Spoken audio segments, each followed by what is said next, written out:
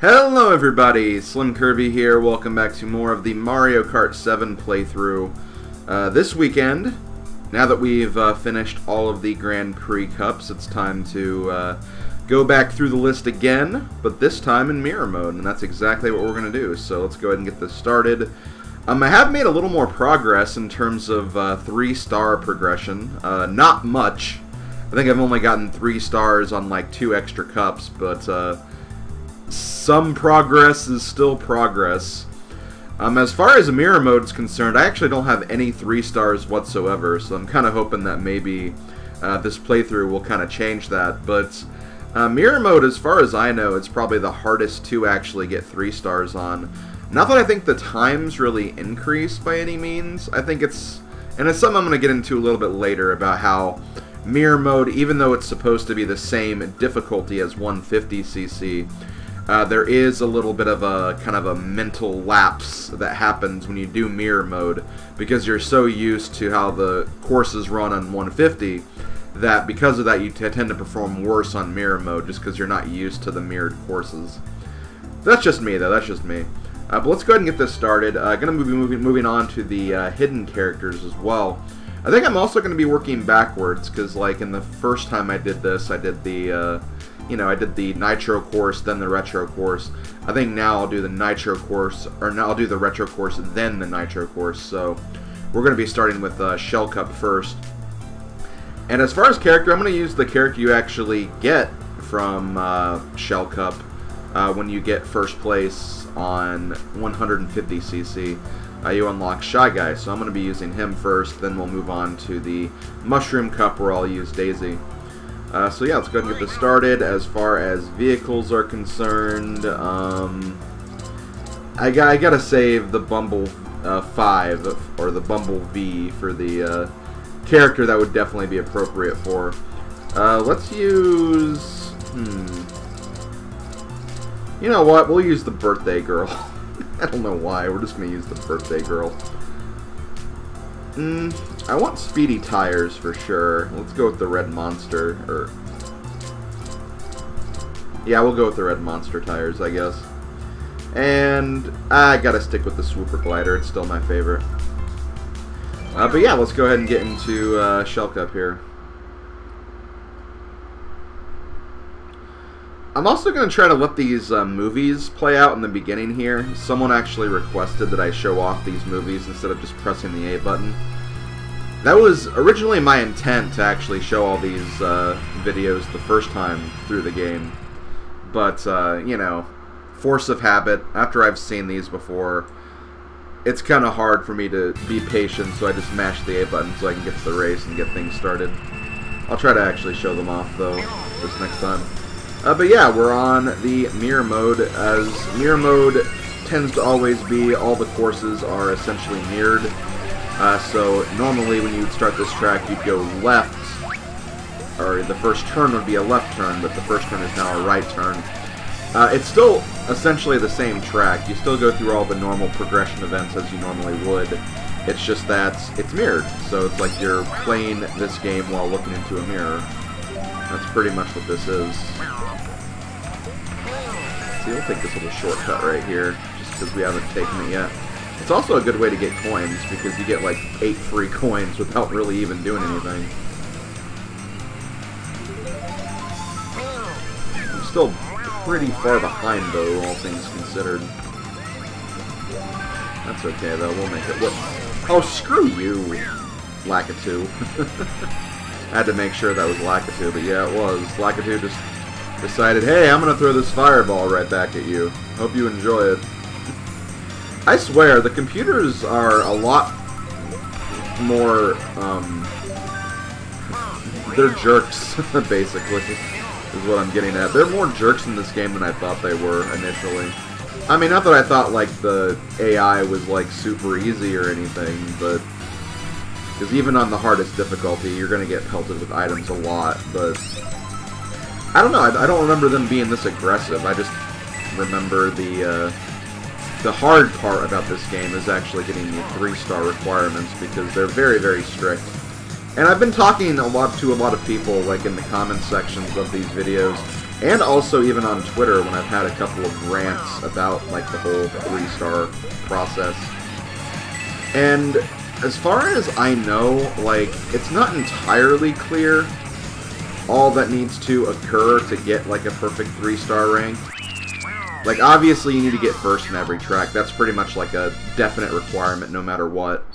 But it also has to do with like how fast you finish each of the courses. And I think it also just has to do with like, you know, staying on the road for most of the time without like, you know, driving off-road.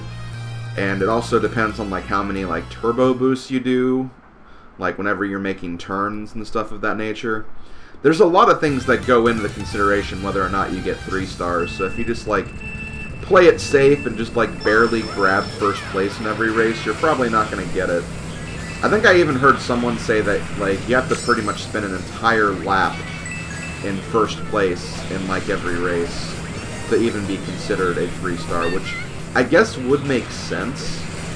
But still, that's just like, that's really difficult because who's to say you're even going to be in first place? Like, you can get first place, get blue shelled, then lightning, then hit with a bunch of other shells you can't avoid, and, like, you may not even have a chance to be in first place for an entire race, or for an entire lap. So it's like, I don't know, it's hard to say, like, the fact that they would program something of that difficulty into this, and I mean, it's not really a big deal, you don't unlock anything major for it, you just get, like, 3 stars on your file, which is like, not many people really even care about that. I also feel like I just skipped past the intro movie, so again, my apologies. See, again, it's force of habit. When I want to keep moving, I just press the A button instinctively and don't think about it, so my bad. I'll try to remember for the next one. But yeah, like, 3-star is like not something you have to do by any means, so it's really not even that big of a deal. It's just kind of saying, well, I perfected the game to this degree, I guess you could say, but like you don't have to. You still unlock everything without doing that. It's just kind of one of those things, like if you really, really do love and enjoy this game, you can spend your time doing that, I suppose, but I have other games I want to play, other challenges I want to embark on, so that's not really my thing. I really wanted to do it for Mario Kart Wii back in the day, but apparently Mario Kart Wii is like the hardest game to 3-star. And people have been reminding me of that fact. I swear, whenever I talk about the 3 stars for Mario Kart 7 being hard, like everyone always responds instinctively, well, at least it's not as hard as Mario Kart Wii, which, you know, I haven't played like Mario Kart Wii as intensely as I did back in the day when it first came out.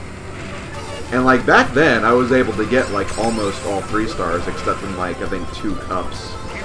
So I was pretty close to getting like 3 stars on everything. I never did, but I was getting pretty close to it at the very least. So I don't know. But I played that game a lot, so it may have not seemed like that big of a concern for me, because I was always trying to unlock stuff. And always trying to like improve all my stats in that game. In general, though, just like, again, I've said it before and I'll say it again, the 3-star system works the best in Mario Kart 8. I feel like that was when they finally got the 3-star system right, because all you need to do in Mario Kart 8 is just get first place on every track. Once you do that, you get your 3-star. That's it. That's all you have to do. You don't have to worry about getting items screwed. If you manage to just barely sneak by with a victory, it's good. That's the way I think it should have been done from the very beginning. That's just my opinion, but apparently the Mario Kart developers had other ideas, so they made it this way for a reason. I wouldn't say it's a good reason, but it's a reason nonetheless, I suppose. Oh, come on! And see, like, things like that. That's why I say, like, it's a really tall order to be able to stay an entire lap in first place. Because stuff like that always happens.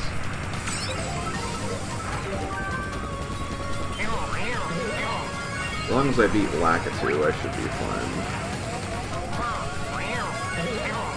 Theoretically, I'd like to get first place here too, but I'd also like to win $500,000, and that's probably never going to happen anytime soon, so you take the victories when you can get them.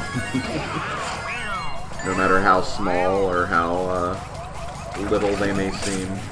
I see a blue shell. I'm going to quit. That was close. I did not like that. I saw, oh my god, I saw a blue shell, then I saw a bomb almost hit me. That was too close for comfort, but I'm glad I at least got the first place. That's all that matters to me. But yeah, you want to talk about really hard, like, 3-star requirements. Mario Kart Super Circuit, I feel like a lot of people forget about that. I didn't even know there were star, like, rankings for that game until I did my Let's Play and I got a star ranking, and it's like, oh, okay, there are star rankings for this game. And, like, before that, like, you know, I always got just, like, B and A ranks, so I just thought, oh, okay, maybe A is the highest in this game. No, there's a star ranking still. And it's, oh my god, it's near impossible in that game. Like, everything has to be flawless, and it's flawless in, like, every single way. I just don't see how that can happen. Like, you can definitely be a good Mario Kart player. You can be a skillful Mario Kart player. You can withstand the storm of items being tossed at you non-stop and still play the game very well. But, you know, it can't really demand perfection by any means. Because, you know, at some point there's going to be a blue shell, and that was a case of mirror mode screwing me up right there. It's like I said, like, that's just the way mirror mode is. Like, there's going to be times where you start instinctively turning in one direction just to find out, oh wait, it's mirror mode. The turn doesn't go that way.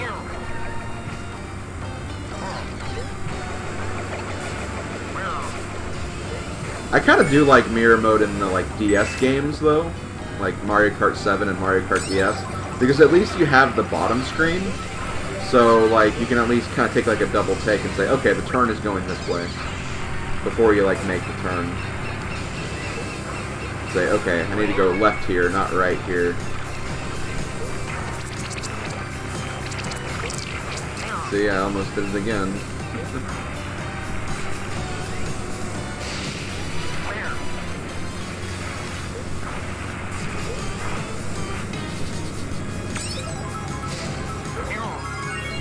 Oh shoot. Lakitu does not want me to win this. He does not. I mean, that's fair. I mean, he wants to win just like anybody else. I mean, I can't really fault him for that. Okay. There's another red shell? Holy crap.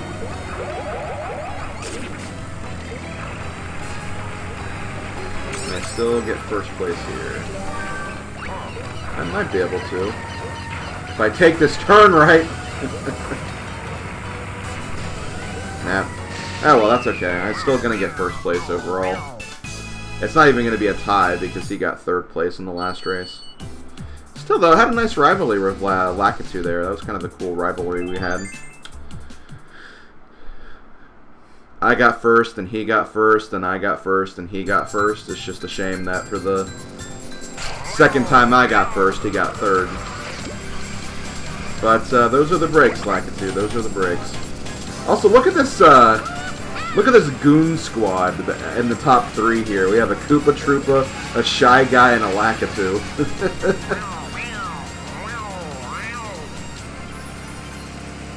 Like, all basic enemies in Mario.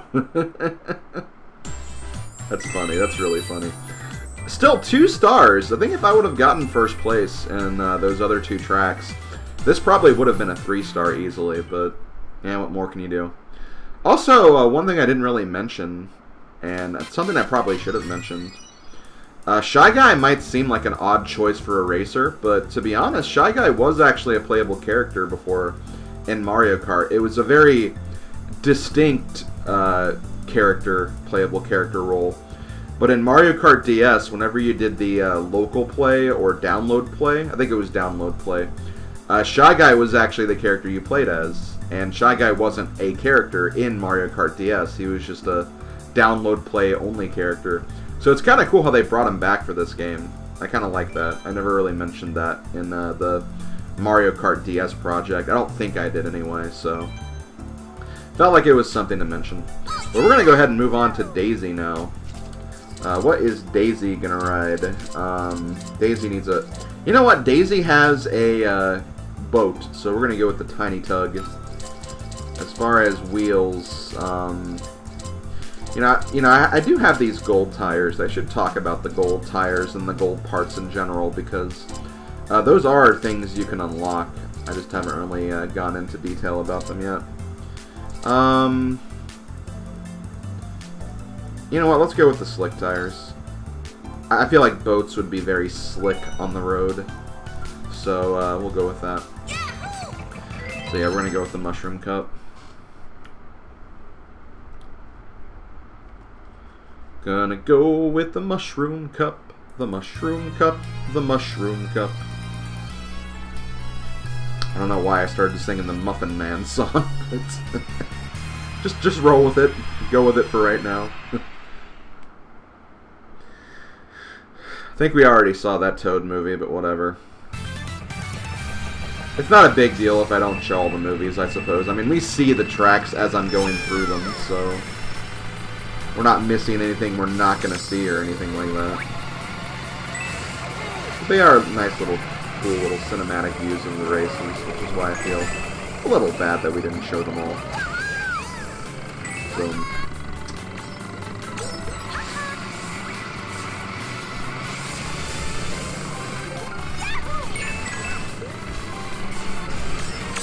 What if Daisy just, like, drove the Daisy Cruiser, like, the actual course through another course? They'd just be taking up the whole road, and... that would be funny. Oh,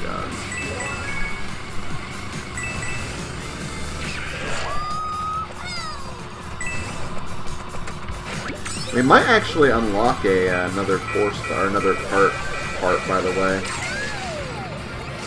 Because last time I checked my coin count, I was getting close to 3,500, so... It'll either happen after this GP or after the next one. We'll have a new cart piece. It's a shame I probably won't unlock all of them. I tried to play this game enough beforehand, before I started this project, just so I could get a feel for the controls again, and I was kind of hoping, well, maybe I can play this game enough and get all the cart pieces and everything. I don't see that happening, though. It just takes a long time to grind up all those pieces, and, you know, after a while, it's, you know, if there's a game that, like, I mean, I don't hate this game's fine. Like, it's not a bad game by any means. But it's also a game that, like, I don't really feel like playing, like, non-stop just to unlock everything. Especially when, you know, when you break it down, once you have a cart combination that works for you, you probably want to stick with that cart combination.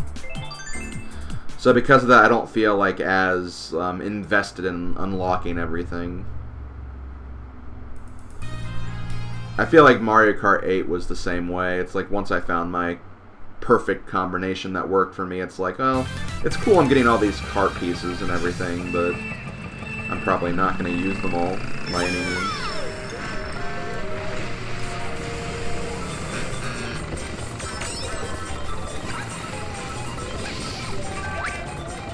I almost got the lucky 7 right there. I actually haven't seen that yet.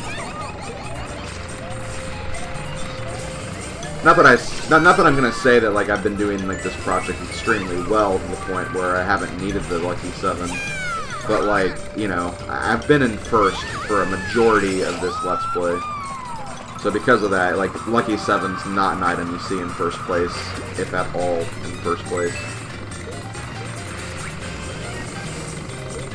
So chances are generally low that you might see it. Maybe if I do some like online videos, we'll see it, because I'll actually be playing against people who are actually good at this game. Unlike me, who's only good against AI sometimes.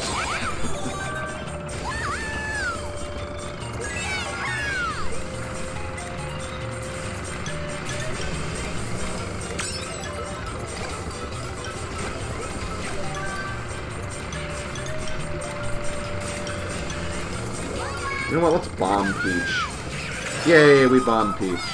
The world has been saved.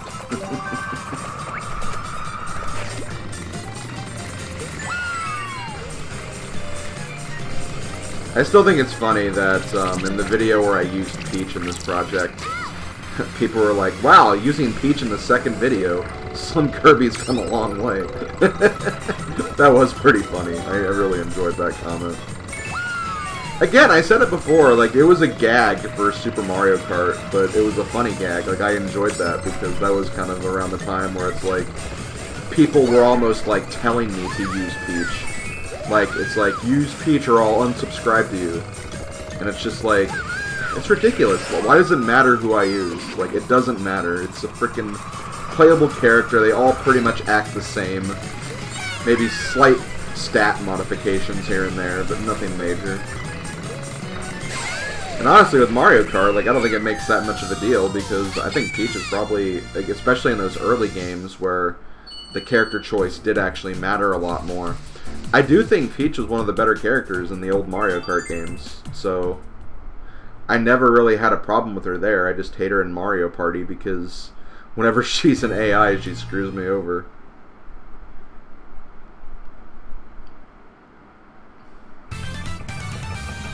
It was just funny how bent out of shape people got whenever I didn't pick Peach. Like, it's comical.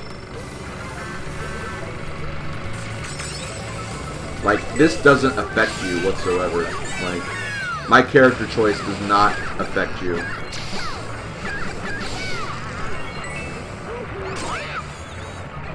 Your health does not deteriorate based on which character I choose to play as in Mario games.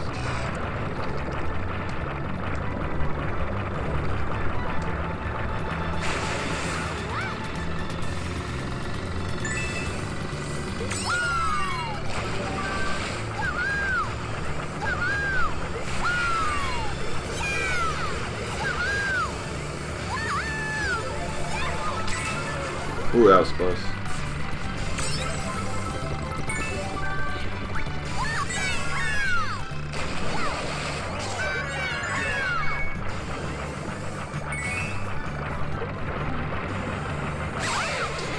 Ag!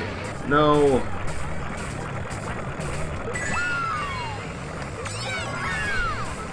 You can kind of get a nice little jump boost off those clams if you want to use that.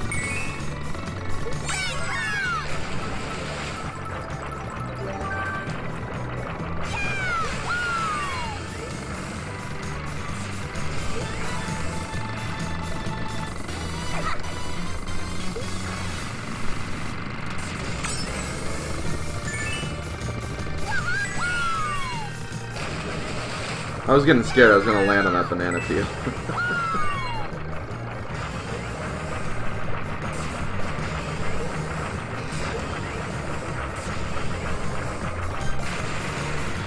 Okay, let's see if we can skip over a lot of this. Ah, crap. Thankfully, I have a...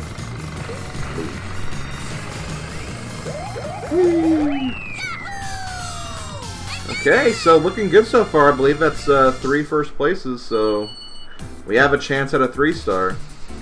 I feel like I kind of fell too far behind, though, in this track, so we'll see. Or in this cup.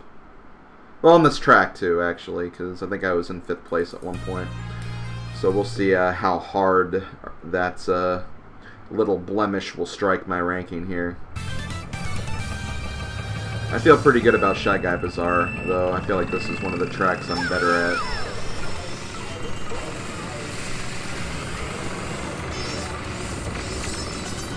Oh, come on.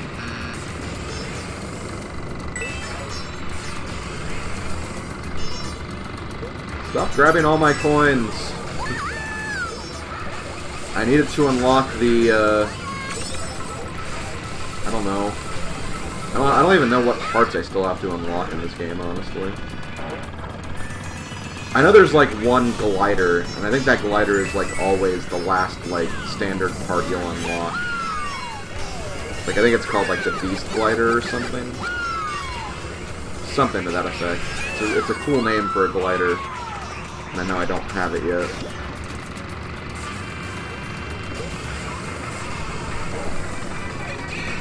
Yeah, this is a very, very bad first lap.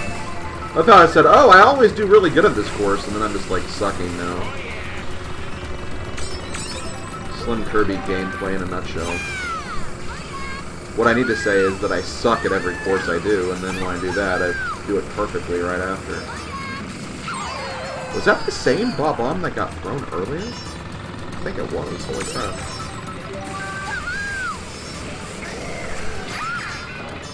Oh my god, I am just like hitting everything. And yeah, I think like whenever you hit a wall, like that also decreases your possibility of getting 3-star. Like you literally have to be like not racing like an idiot pretty much. It's like anything that looks sloppy whenever you do this is like no bueno. And see, like, even when I'm in 4th or 3rd place, I'm still getting pelted with items. So it's like, this game does not want me to catch up.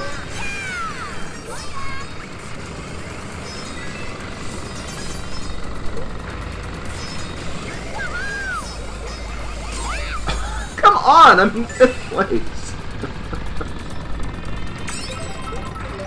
And I'm just getting mushrooms. Like, I'm not even getting, like, a blue shell or anything. Oh, come on! Oh, jeez.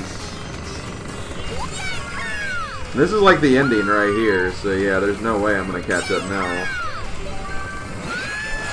Starman, yeah, like that's gonna do anything at this point. Oh. Never mind. I have no words for that track. I have no words. That made no sense how I got 1st place there. That made no sense. There's like, that's gonna be a 2-star just because of that last track. That last track was terrible.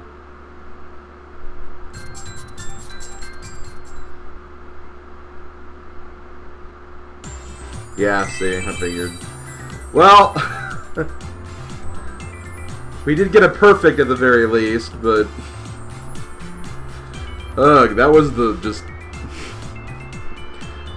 that Shy Guy Bazaar track. I have no words for how that even went. No words at all. So I think I'll just end the video then. I think we'll just end it here. I'll see you guys tomorrow for Banana Cup and Flower Cup. Thank you for watching. Hope you enjoyed, and I'll see you guys next time. Later, folks.